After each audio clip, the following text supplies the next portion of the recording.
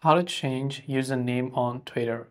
So if you'd like to change username on Twitter, all you have to do is go ahead and then launch the Twitter application.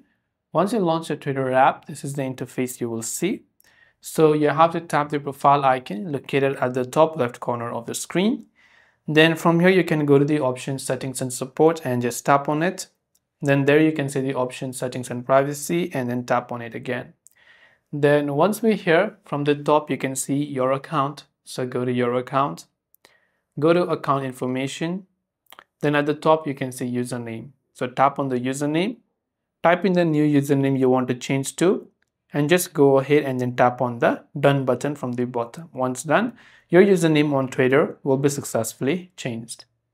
That's all it takes to change username on Twitter. I hope the video helped you out, and if you have any questions, feel free to leave them down.